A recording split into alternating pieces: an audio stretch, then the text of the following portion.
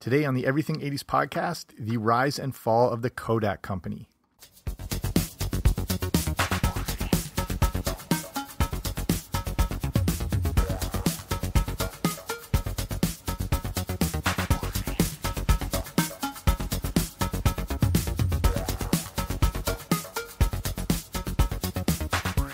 Hey there, what's happening? Welcome back to the Everything 80s podcast. I'm Jamie. Thanks for coming on out today. So I'm not sure when you grew up, but a big part of growing up in the 80s were physical pictures and cameras. Today we look at them almost like antiques, and to have a physical print, it seems almost vintage. The thrill of dropping off film to be developed and then picking it up was like a mini Christmas. Some of the thrill was the anticipation of it all. Were your photos any good? Did you capture what you hoped you would capture? Today, there's, of course, no risk of missing the shot or the moment. The phone you're probably listening to this on is basically a professional photography studio. You can take 9,000 shots of something and then edit it with more tools at your disposal than professionals had just a decade ago. It's kind of weird these days to hold a physical print in your hand. And I was looking at some of my sister's wedding photos the other day, and I'm not kidding, but on one of the pictures, I wanted to see it, like, I wanted to zoom in, and I actually went to pinch and zoom on the physical picture the same way you would on your phone or your tablet, which is a very bizarre feeling to have done that. We're so used to seeing photos on screens that it almost seemed primitive that they were even on paper. It almost seems like it's a step up from cave paintings. But filming cameras were a huge part of the 80s, and one company ruled them all, the Kodak company. So this is a look back on the rise and fall of this huge corporation that was responsible for creating the industry. They actually helped to evolve it, which we'll get to later on in the podcast. And then they bowed out in sort of spectacular fashion. So it's a look back on everything to do with Kodak. But before we start, if you haven't already, make sure you subscribe wherever you find your podcasts. I should be there. Okay, here we go.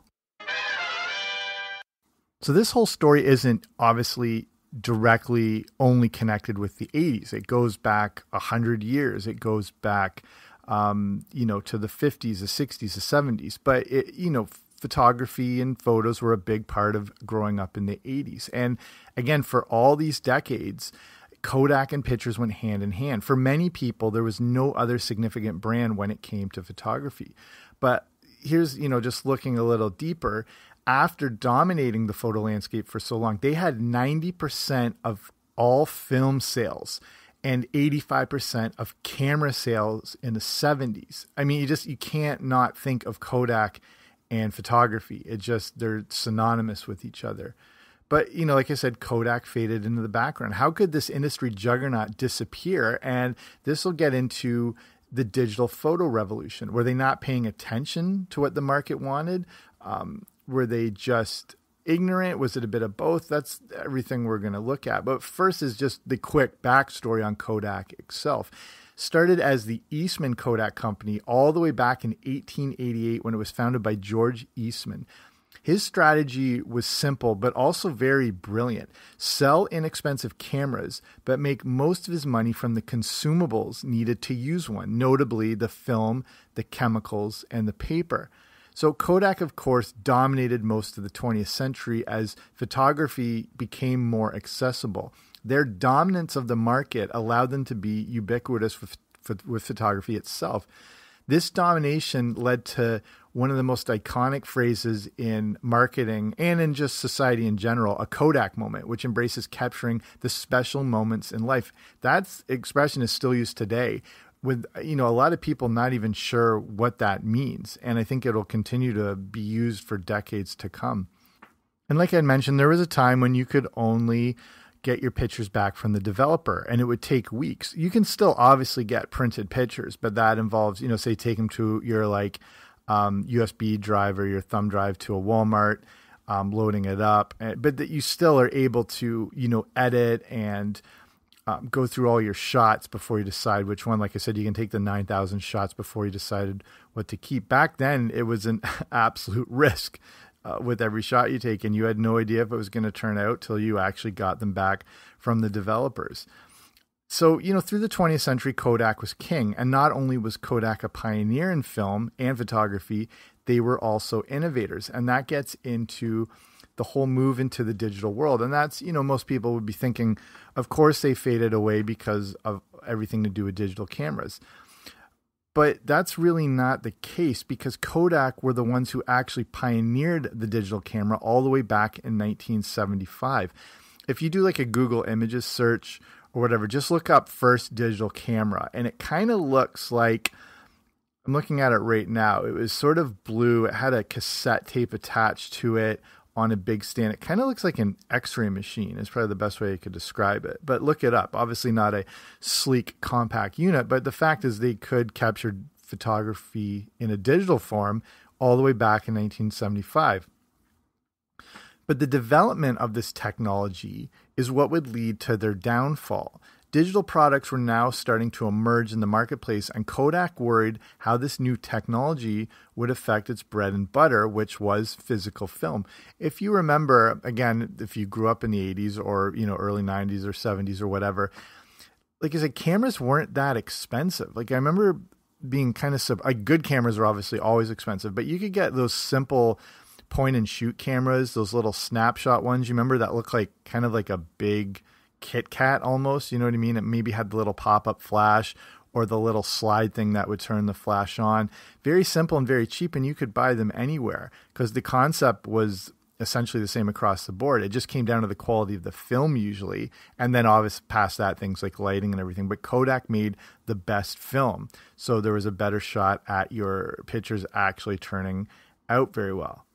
But the development wasn't cheap. If you remember, the cost of the actual film itself was quite a bit, and then the development to get them done. And so you wouldn't be taking them every other day. It would be sort of like a special occasion thing. And I remember getting cameras at Christmas or something like that with a roll of film, and it was amazing because you could take your own pictures. Usually each family had the one camera, and you really had no say in what the shots were going to be. Or, you would maybe get to take one picture and you'd have to beg to do it because the roll of film had only 24 exposures. Sometimes you could get like the 36, but I think that lowered the quality a little bit. I'm not a photography expert. But, with the family camera, it was sort of like a special treat to be able to take one shot, maybe two shots, because every shot was so precious. So to get like your own camera and your own film to take whatever you want was an incredible gift. But again, it wasn't that cheap. And again, that's where Kodak is making the majority of their money because of the consumables. Kodak, even though they invented the digital camera, they ended up dropping it as they didn't want to put out anything that would risk jeopardizing their photographic film business. Even though they owned it, they didn't want to be in competition with themselves, which seems sort of weird. So, of course, digital photography would evolve.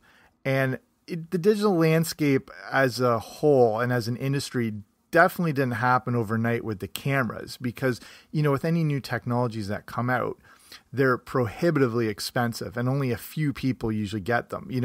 When it was, say, the TV itself, or when VCRs came out, the original VCRs in the late 70s, early 80s cost the equivalent of around $5,500. So not a lot of people would have them. Same thing with CD players when they first came out. No one really had one. DVD players, Blu-ray. Over enough time, the technology becomes more affordable, the components become cheaper, and then there's more competition as well with other companies giving their own offerings, which may not be as good, but sort of lower the price down. So, of course, no one would have a digital camera for more than a decade, and even then they were super expensive, so not accessible to everyone. But again, like any form of technology and new industry, it gradually grew. So Kodak, of course, is aware of the growing evolution and development of digital photography because they created it after all. But they, eventually decided they had to join this party that they invented. This is the whole bizarre thing of this entire topic and look back at Kodak is them creating something, almost like them being Dr. Frankenstein and creating this thing that got so out of control that should have been in their control the whole time. So as they join the party, I guess, they planned a 10-year-long approach to move into digital technology. In the meantime, they even helped Apple make a digital camera in 1994. And most people don't think of this. And it could have been another thing that Apple could have completely dominated in another entire industry, which they eventually would, with iPhones and all forms of digital photography. But, not only did they pioneer, MP3s and digital music, they almost had the chance to do this as well, too. I don't know if it's something they took that seriously. The camera they had made for them by Kodak was called the Quick Take. And that was that digital camera in 1994. And again, maybe just a little bit too ahead of its time. If they'd waited a couple years, they could have taken over the whole industry. You never know. Technology is sort of such a hit and miss thing. So again, back to Kodak, they would put out some basic digital cameras in 1996, but kept marketing to a minimum. And this would be a problem that would lead to the downfall, which we'll get to in a bit. Basically, they did not foresee a world without traditional film. So they had no reason to stay away from that.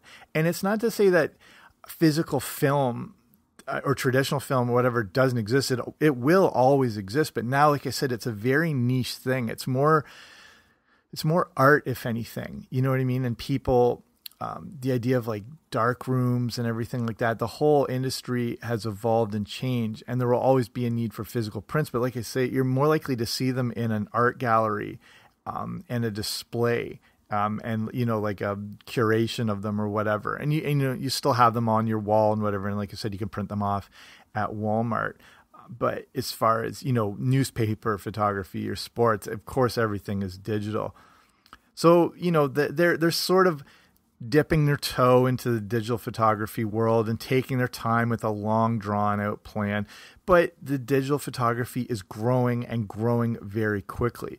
And of course, the concept of being able to take as many pictures as you want and delete them on the spot changed the way people could interact with their world. Consumers were now migrating over to digital cameras, especially to companies like Sony, who were capitalizing on the photography evolution. Again, depending on your age, I don't know when you would necessarily get your first digital camera or whatever, but Sony really kind of took over things in the 90s and again, made things cheaper. They're also like pioneers in anything technology wise anyway, and they're seen as like an industry standard for other forms of technology. So they took that, as well as when it was becoming more accessible, costs were going down, and they created a real sort of movement as well, with really good ads and really good marketing and promoting how your world should be more digital. Again, sort of happening while Apple's doing their thing as well too. So the whole landscape is sort of shifting.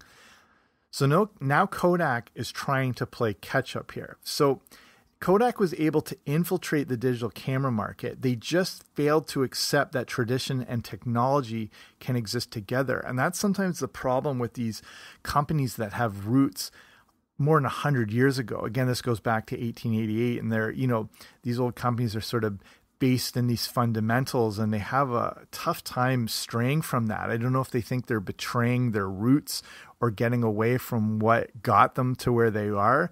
But in this case, it was just not having the foresight or the insight to see that tradition and technology can exist. To them, it was very binary, like it has to be one or the other. It has to be black and white. And we know that's not the case.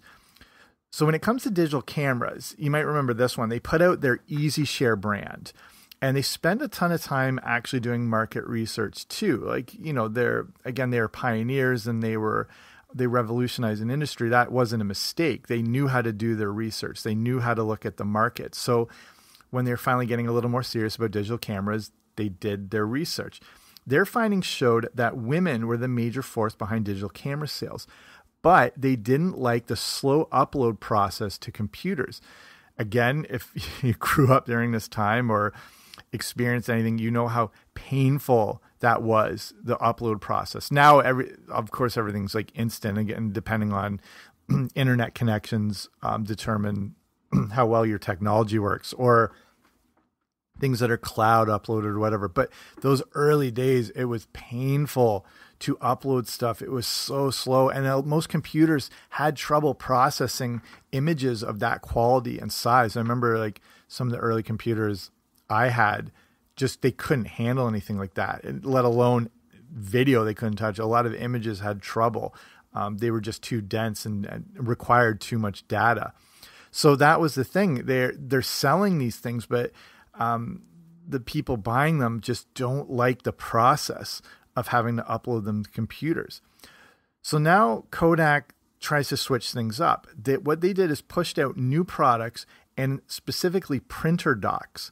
By 2005, they were number one in U.S. digital camera sales, making $5.7 billion.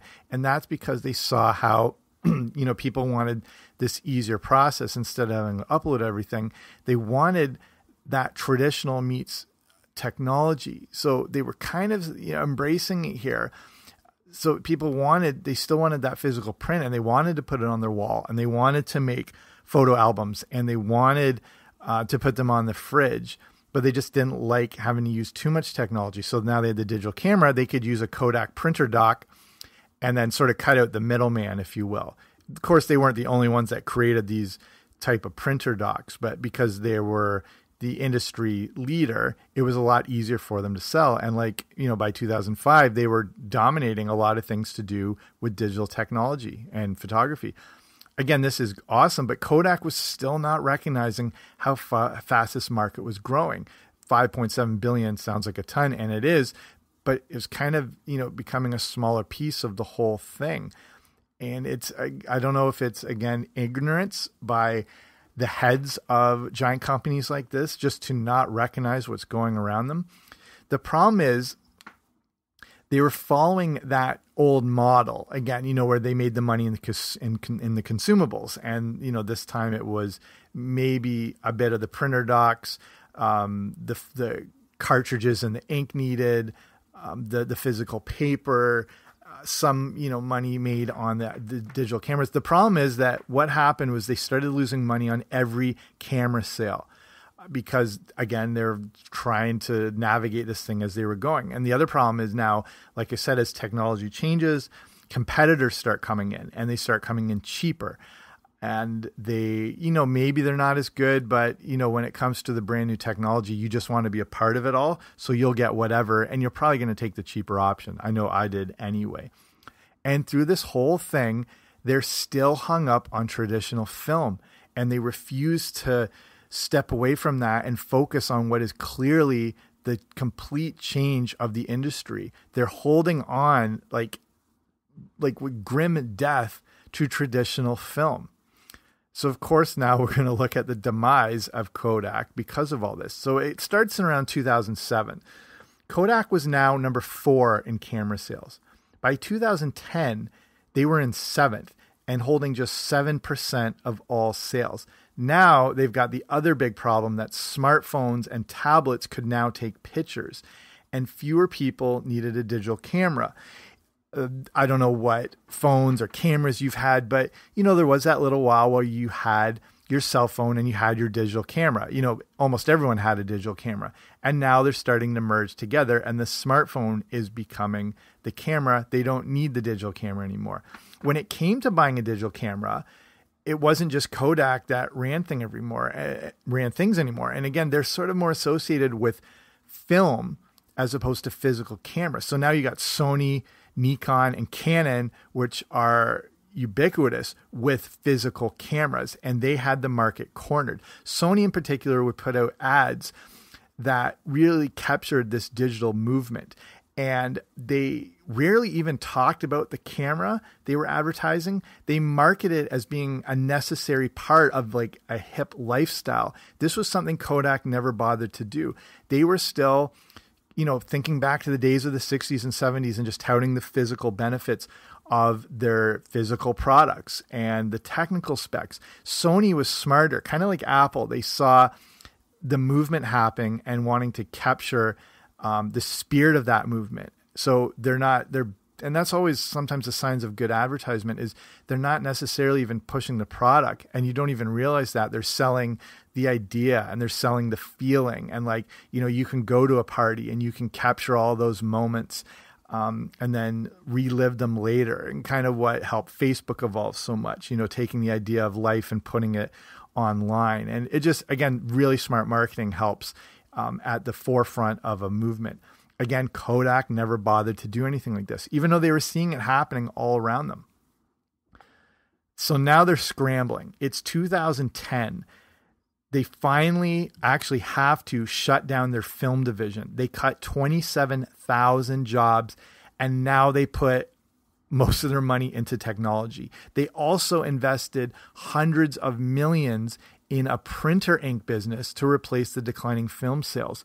They're still hanging on to this idea. Again, we still, you still love the physical prints, and they're just thinking a world will never not have physical prints. So they sort of double down on this whole thing where it's clear everything is either online or on the devices, but they're just refusing to let go of that.